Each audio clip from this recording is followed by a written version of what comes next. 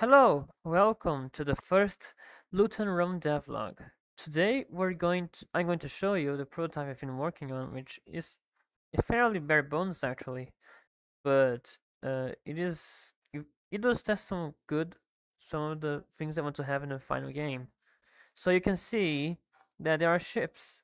Well, I will say it's gonna be a party game. It's gonna be a steampunk party game, where the goal is to loot islands and steal their items from the islands, so you can later pawn them off. Like when you skip the island, you go to turn screen and you pawn off these items, so you can upgrade the ship and hire crew. And each time the islands get more difficult. They have more ships in patrol and more turret defenses, but also more items to loot. Because it also gets more expensive to maintain a ship and pay off the crew salaries and whatnot. So that's basically the game I wanna eventually have. But for now, I just have this prototype, and it's kind of fun to play around with. You have a bunch of ships, and they're all like, and like the middle one, this is the player one. This is the Cyan ship. It's the one you're controlling. This prototype, you can move around with the leftmost button and shoot the spacebar. What you'll notice is that the further away the mouse is from the ship, the more power goes into the cannonball, so it shoots further out. And also they have like high coordinates, so you can tell that if I shoot them high, they have a shadow. And yeah, another important thing is that this is currently a web prototype. You can see this is Firefox.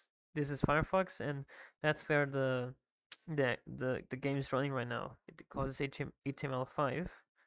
But I don't think the final game is gonna be a web game. It's certainly going to be PC only, and probably single player, but in a format depth. So if you die while trying to learn an island or something, you have to start all over. But every time you start a new game, you can hear rumors about the damage you've caused in your previous lives.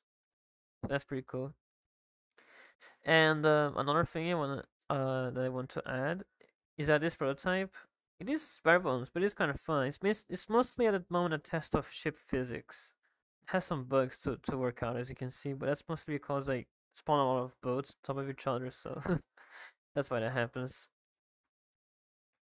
And like the important thing to consider here, well, nothing really, but it is fun to play around with, and you can and like it has some things that already kind of work. For example, you can't actually go on land. Obviously, you're like in a ship, so it pushes you back under the water, as you can see, kind of like a ramp. It's kind of funny sometimes. And you see that there's all those ships, and what they are is they're NPC ships, so they're a desktop basic AI. It's very basic at the moment. All they try to do is chase you and shoot at you, and they're definitely not that bad at their jobs. You can see there's a lot of cannonballs going my way, and sometimes they hit and deal some damage, and you can see how many times I die and refresh the page to restart the game, the prototype thing. Oh look, some of them just hit me, but you can shoot back and kill them, and you can see that every time I destroy a ship, my score counter at the top left goes up in this prototype. See, I have 1 kill right now. The K is for kill. It's just a prototype. It's just like it like to keep track, but it is fun to play in this prototype and just see how far you can go before you die. And there you go, second kill. So yeah, these NPCs basically at the beginning they're all set to target me. Although if they do shoot each other, they can start in fights sometimes. As in, they start trying to they get mad at each other and try to kill each other because oh my god, you hit me. See, one of them just died there. And at the moment, there isn't much in the way of like visual effects. If your ship is destroyed, it just kind of vanishes, just like that, just like that. How many ships are vanishing already? Yeah. Let's see if we can hit that one. It has very low health. I have four. Come on, you're gonna be my fifth kill. There we go, 5 kills, and then lost that one. Hang on, and then you can see that if I move my mouse around and hold the left mouse button, I steer my ship. It kind of spins a bit, but it's generally fairly stable. That's because I did some compensation, so it knows how fast it's spinning, and it tries to compensate for it if it's spinning too fast. Like, and it might overshoot the target angle. Oh my god, I might die here. I should probably stay away here.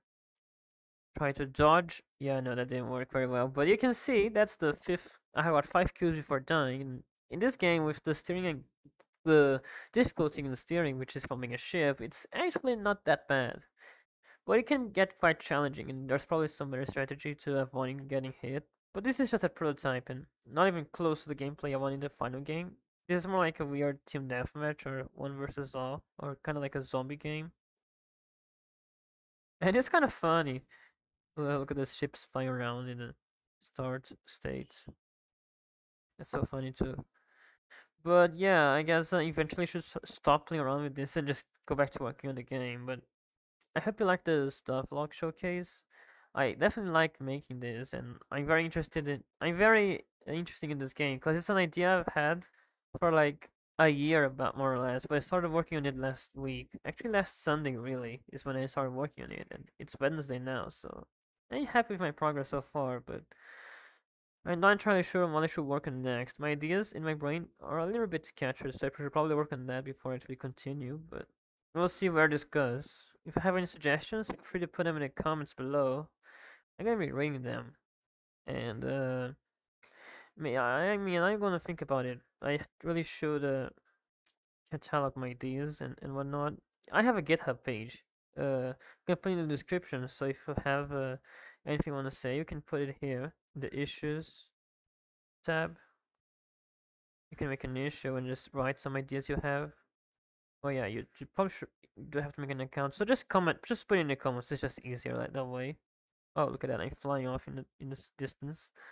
Yeah, that happens cause like I don't know. There's some weird bugs, especially when you tab off. But it's just a prototype. It's not really meant to be a stable and clean project. It's meant more to be like a showcase of ideas and to see if they work out together and if they're fun. So this prototype, this version mostly just has the ship physics and shooting in it, and the ships are like a placeholder.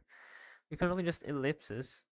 But at some point, you're gonna have actual like ship parts which you can replace, buy new ones, and like they have different effects on like water dynamics, and it can be weapons, so they shoot cannonballs or other projectiles.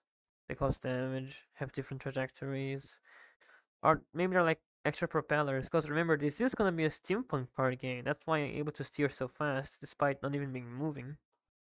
Like this, like I can steer.